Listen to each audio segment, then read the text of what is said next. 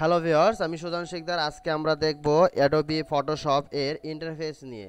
তো চলুন আমরা মূল কাজে চলে যাই কথা না বাড়িয়ে। তো ফার্স্টে আমাদের অ্যাডোবি ফটোশপ ওই সফটওয়্যারটি আমাদের ওপেন করতে হবে।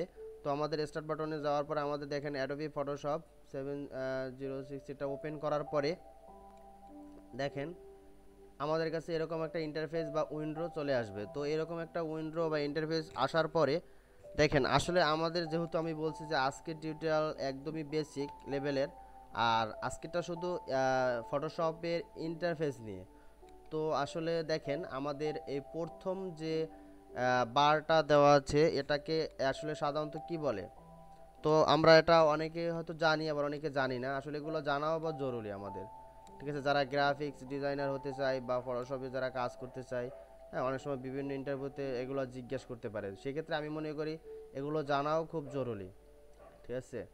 তো আশা করি আপনারা ভিডিওটি একদম ফার্স্ট থেকে লাস্ট পর্যন্ত দেখবেন, আর ভিডিওটি ভালো লাগলে একটা কমেন্টস করবেন আর লাইক দেবেন।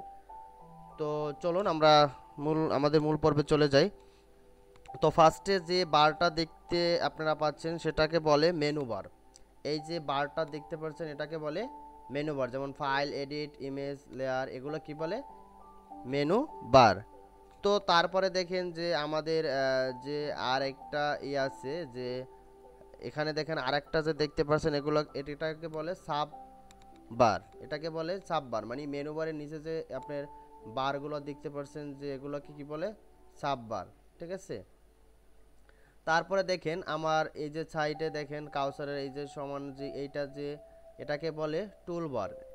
এটাকে বলে টুলবার। এটা হলো টুলবারের কাজ, যা যে কোনো কাজ আপনি ডিজাইন, মেকআপ, কাটা চিরা যাই করা লাগে ফটোশপে এটা দিয়ে করে সাধারণত। আর এটাকে বলে টুলবার। আর আর আপনি যদি চান এটাকে লাড়া চাড়াইয়া যদি এখানে চান যে এখানে আইনা কাজ করবেন সেটাও পারবেন, আবার যদি চান এখানে আইনা কাজ করবেন সেটাও পারবেন। তো মূলত এখানে রাখলেই ভালো হয়। তো তারপরে দেখেন আমাদের একদম ডান পাশে যেটা আছে এগুলাকে বলে প্লেটও বলে, আবার উইন্ডো বলে, ঠিক আছে? এটাকে প্রত্যেকটা এক একটা প্লেট বা উইন্ডো, এগুলো আপনি যে কাজগুলো করবেন সেগুলো এখানে এসে জমা হয়ে জমা হয়ে থাকবে, বা এগুলো পরবর্তীতে আপনি দেখতে পারবেন।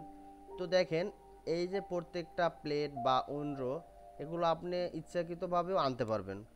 যে এখানে দেখেন উপরে এই যে মেনু বারে দেখেন যে উইন্ডোতে মাউসের লেফট বাটনে ক্লিক করবেন। তারপরে দেখেন আপনি যদি চান যে এখানে প্যারাগ্রাফ আনতে চান তো প্যারাগ্রাফ দেখেন প্যারাগ্রাফ আসবে। তারপর আপনি এখানে ইচ্ছা মতো বসে আনতে পারেন। তারপর যদি আপনি চান যে আরও কিছু উইন্ডো আনবেন তো মাউসের লেফট বাটনে ক্লিক করার পরে আপনি যদি চান যে যে কোনো একটা জিনিস আনতে চান, যে ফাইল ব্রাউজার, এখানে ফাইল ব্রাউজার এসে পড়বে, ঠিক আছে? তো আশা করি বুঝতে পারছেন। মানে উইন্ডো আনার ব্যাপারটা হলো গিয়ে এটা, যে আপনি এখানে উইন্ডো এনে এনে কাজ করতে পারবেন। তো আশা করি এগুলা বুঝতে পারছেন। আমি আবার একটু বলি যারা বোঝার সুবিধা। প্রথম যেটা দেখতে আছেন বারটা এটাকে বলে মেনু বার। তারপরে যে বারগুলো দেখতে আছেন এগুলোকে বলে সাব বার। আর এই যে নিচে এটা দেখতে আছেন এটাকে বলে টুল বার। আর এগুলোকে আপনি উইন্ডো বলতে পারেন বা প্লেটও বলা যায়। তো আশা করি এগুলোর তা বুঝতে পারছেন। তো এখন আমরা যদি কোনো ইমেজ আনতে চাই, যে আসলে ইমেজ আনার জন্য আমরা সাধারণত কী করি আমি একটু দেখাই, যেটা এটা ইন্টারফেসের কাজ। এটা এই জন্য না, আমি দেখাই যে আপনি কীভাবে একটা উইন্ডো আনবেন। দেখেন এখানে সাধারণত আছে এরকম আমাদের। আমি আবার দেখাই যে ফাইলে যাবেন, নতুন ই আনার জন্য পেজ, যেমন আমাদের নিউতে ক্লিক করতে হবে। তারপর দেখেন এখানে নিউ ইমেজ সাইজ দিতে হবে। এখানে আছে হোয়াইট আছে কত 7 ইঞ্চি। আপনি যদি এখানে ইঞ্চি না দিয়ে যদি পিক্সেল দেন, দেখেন পিক্সেল হলে এটা বেড়ে যাবে। মানে আপনি ইঞ্চির একটা মাপ, পিক্সেলের একটা মাপ, এটা আপনি নিজে নিজে প্র্যাকটিস করলে আপনি বুঝতে পারবেন। তো তারপরে দেখেন আপনি যদি এখানে আছে 5, হাইট আছে কত 5, এখানে যদি পিক্সেল দেন তাহলে দেখেন এখানে 360 হয়ে গেছে। রেজুলেশন আপনি 72 দেওয়াই ভালো, কারণ রেজুলেশন যদি আপনি এখানে বাড়ায় দেন তাহলে অনেক সময় দেখা গেছে আপনি কাজ করার সময় অনেক লোডিং নেবে, বা আপনার কম্পিউটার বা ডেস্কটপ ল্যাপটপ হ্যাং হইতে পারে, ঠিক আছে? সেক্ষেত্রে আমি রেজুলেশন আপনার কম দেওয়াই ভালো। আর আপনার যদি কম্পিউটার বা পিসির হাই কোয়ালিশন ভালো থাকে তাহলে আপনি এখানে রেজুলেশন 200 বা 300 দিতে পারেন, তাতে সমস্যা নাই। এরকম দেওয়ার পরে আপনি যদি এখানে হোয়াইট দিতে চান হোয়াইট, বা ব্যাকগ্রাউন্ড কালার দিতে চাইলে তাও কালার দিতে পারেন, ঠিক আছে। তো আপনি যদি কালার দেন, দেখেন আপনি কালার দিয়ে আপনি করবেন, তাহলে একটা ব্যাকগ্রাউন্ডটা কি একটা কালার হয়ে যাবে একটা পেজ। তো এখন আপনি এই লেয়ারটা নেওয়ার পরে আপনি নতুন কাজ করতে পারেন। তো এই যে এই লেয়ারটা আনার পরে আপনি কিভাবে কাজ করবেন সেটা আমাদের নেক্সট টিউটোরিয়ালে আমরা দেখাবো। আজকে শুধু আমাদের যেহেতু ইন্টারফেসের টিউটোরিয়ালটা ছিল, যে এই কারণে আমি শুধু এতটুকুই দেখাইলাম। তো আশা করি আপনি আমাদের নেক্সটে যে আমি 20টা বেশি আমি টিউটোরিয়াল দেব ফটোশপ নিয়ে।